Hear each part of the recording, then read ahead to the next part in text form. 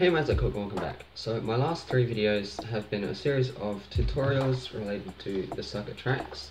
So I had a quick start guide, a full tutorial, a list of tips that aren't in the manual, and then this video is going to be about novation components, which is this software you use to edit pretty much everything on the device, as well as a lot of other novation devices.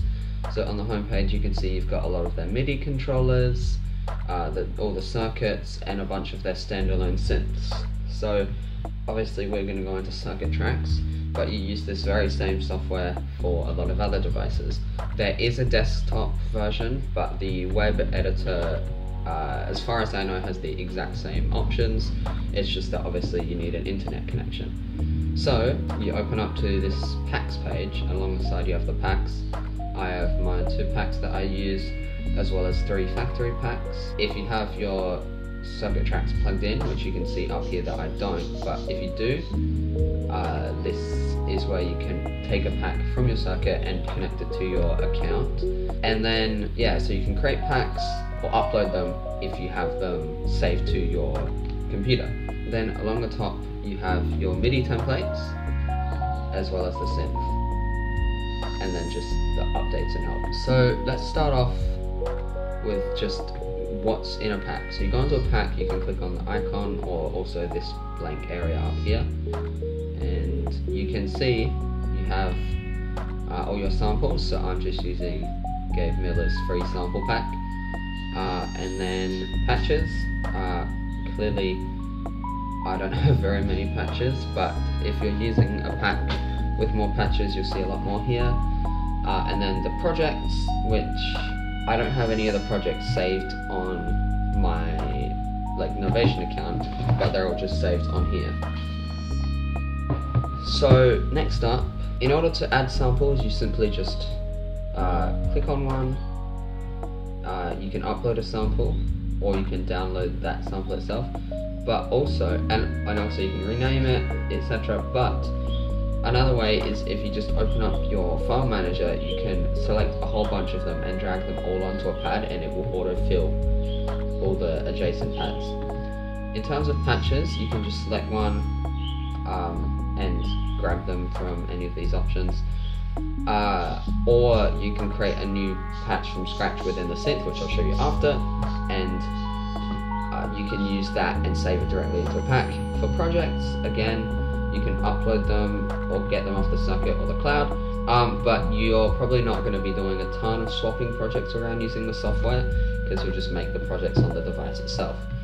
So MIDI templates are templates for what the macro knobs up here do when you're controlling a MIDI device, so that in order to get to that you go into the MIDI tracks and you press preset, because obviously there's no synth presets on a MIDI track, but the presets control what MIDI CCs it sends out. So you have a bunch of built-in ones that you can use, but you can also create your own. You can just create one here, and you simply change the CC number for each one, and then you can send it off to your circuit tracks.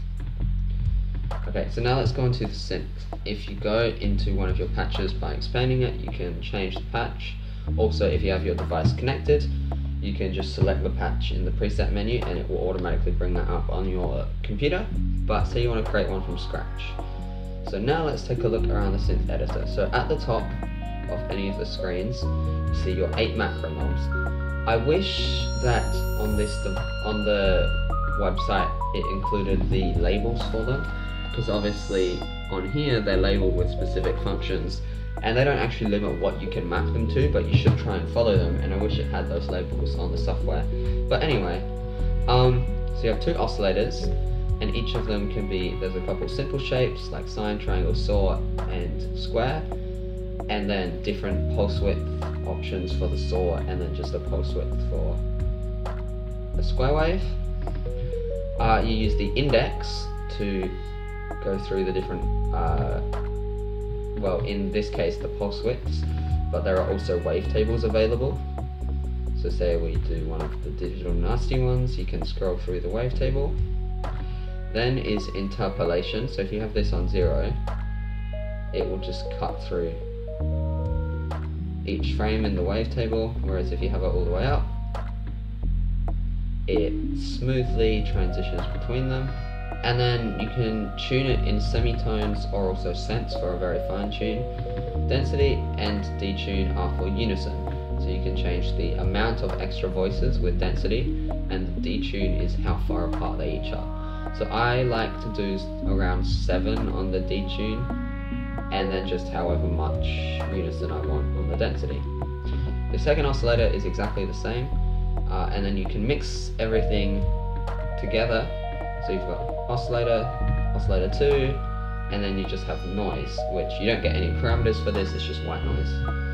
And then you have ring mod, which I'm not really going to get too much into that in this video, but it's just basically a cross modulation between the two oscillators. Depending on what sounds and what parameters you have for them, this can be very noticeable or barely noticeable at all. And then you control the pre and post effects. Over here in the filter you can choose low pass, band pass or high pass, and different decibels per octave, which is basically, like you'll see, 12 decibels per octave versus 24. It's like a sharper or a steeper slope going down, like, and 6 decibels you'll see it's quite, like, it goes down quite slowly on each side, so there's quite a bit of leeway on both sides, whereas with 24 decibels it's a much sharper cutoff.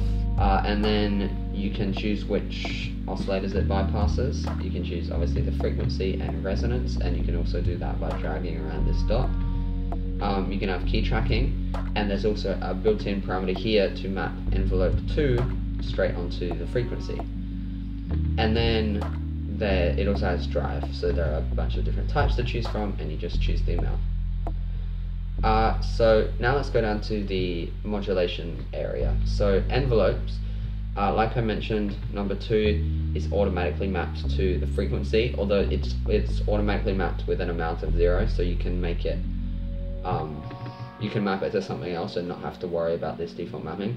But rather than having to map it yourself, if you want that to be connected, just turn this wheel up.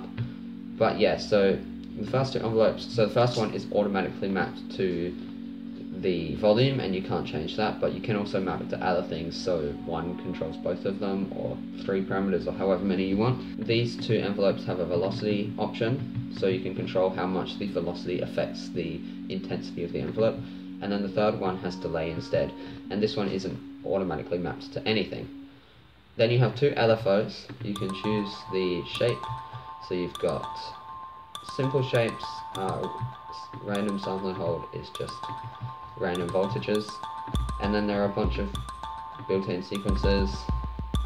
Alternative is a sequence that only goes from 0 to maximum, and then you have melodics, which are just different scales sort of. Anyway, you choose your shape here, you choose the rate.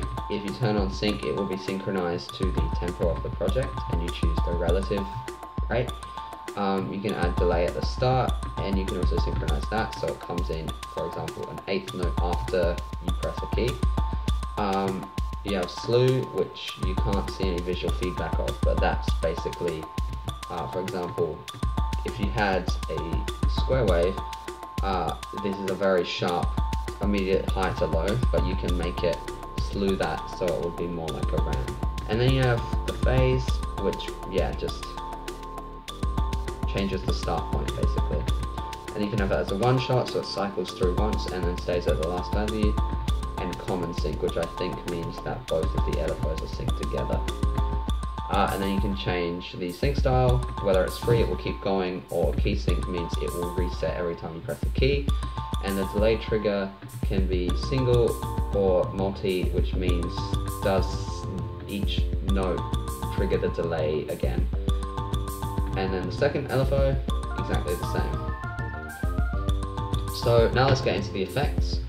You have a phaser or a chorus. You choose one. You can choose the rate, feedback, depth, delay before it starts having effect, and then the level. If you want to have one of these macro knobs controlling this effect or the distortion, I recommend you map it to the level. Then you have an EQ. You can change the precise frequency of where each one where each of these options are, and then the gain for it. Distortion, a bunch of different types. They're the exact same types, I think, as the drive over here. You control the level and compression, I'm assuming that is. Again, you can map the level to one of these macro knobs, and then you control the voice. So you have portamento if you want, which is basically gliding between notes. Pre-glide means it will glide from either above or below, even if it's not coming from a previous note. So the first note will still have a glide, and if it's positive, it will glide from above. Negative, it will glide from below.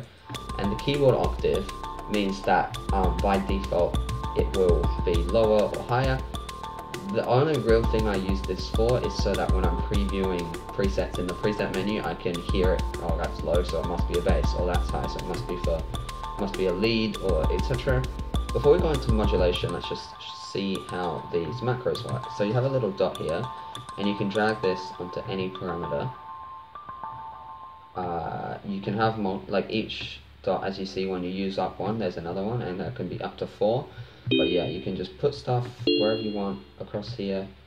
And you can also use this to change the depth by just clicking on the dot and dragging. In the modulation area, you get more precise control over this, so you can change this.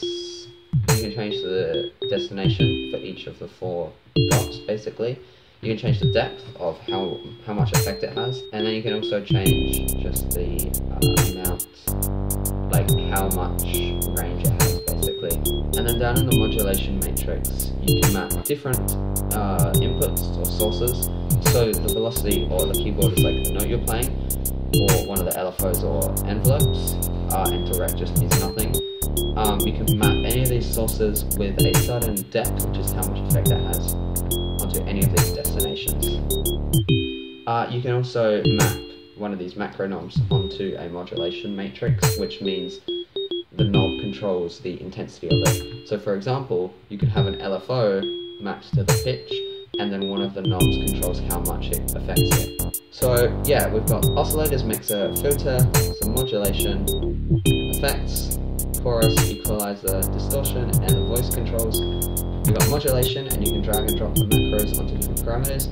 And then we have the more fine control of those macros, as well as the modulation matrix. So I think that's it for what you need to know about novation components in order to get the most customization and use out of your circuit tracks. If you found this helpful, make sure to leave a like and consider subscribing to my channel for more content just like this. And if you have any comments, feedback, or suggestions, make sure to leave them in the comment section down below. And other than that, thank you very much for watching, and I'll see you on the next one.